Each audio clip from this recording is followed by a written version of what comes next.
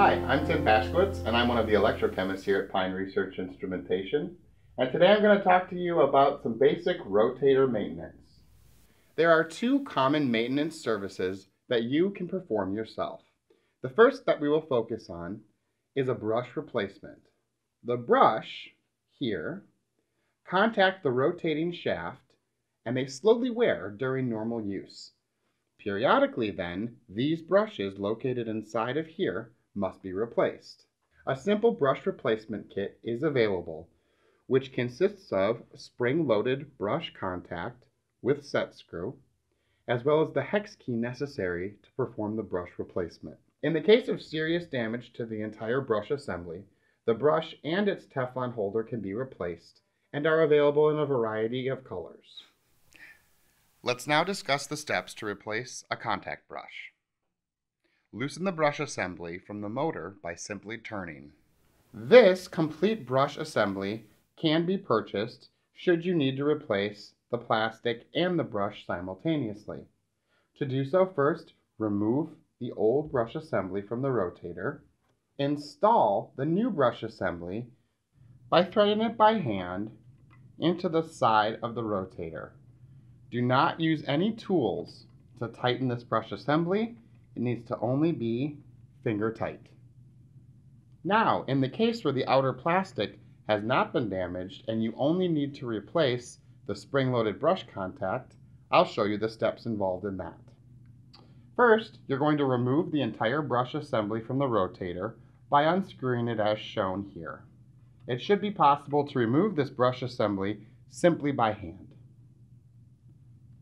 Next, from the brush assembly replacement kit, take the hex key, place it into the set screw, and because this is spring-loaded, you're going to want to put your finger on the brush such that when I loosen this and eventually remove the set screw, that the brush does not come flying out. Also, as I fully loosen the set screw, be very careful not to lose the set screw. I recommend keeping it on the hex key.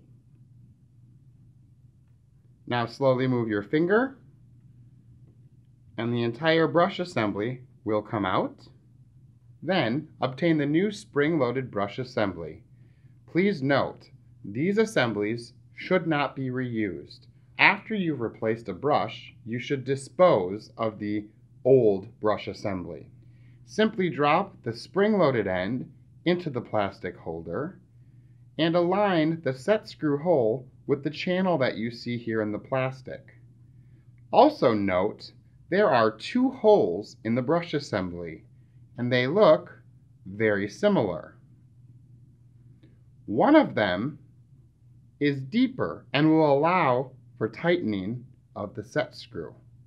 So, when you drop this into the plastic holder and you secure it in place with your finger, you should be able to insert the set screw and turn it several full revolutions until it stops. If you're not able to turn it several revolutions, then rotate and use the hole on the other side of the spring-loaded brush assembly. Now you can release. The set screw holds the spring-loaded contact in place, and simply use your fingers to thread the brush assembly back into the rotator. After installing a new brush, install a shaft and allow the rotator to run at 1000 RPM for at least 8 hours. This period wears a concave groove into the brush and contributes to enhanced electrical contact between brush and shaft. If you have any questions, please contact us at the information provided. Thank you.